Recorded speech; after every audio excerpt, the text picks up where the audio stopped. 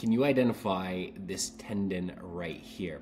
And I know anatomy of the hand can feel pretty overwhelming, but we're going to try to simplify it and break it down as best we can. So we're looking at the hand from a posterior or an anterior perspective. Well, we're looking at it from a posterior perspective, or we're looking at the dorsum of the hand.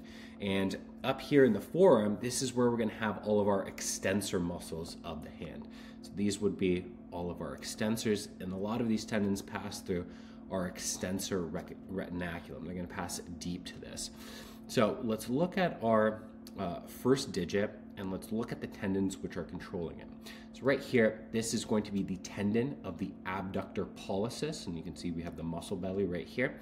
This right here, this is going to be our extensor pollicis brevis tendon, and this would be our extensor pollicis longus tendon. And now the brevis actually looks a little bit longer than the longest. This is because the extensor pollicis longus muscle belly actually originates on the distal portion of our ulna, and the muscle belly from the extensor pollicis brevis originates on that distal portion of the radius. So this is actually a lot closer than this muscle belly right here. So the correct answer in this case is going to be our extensor pollicis longus.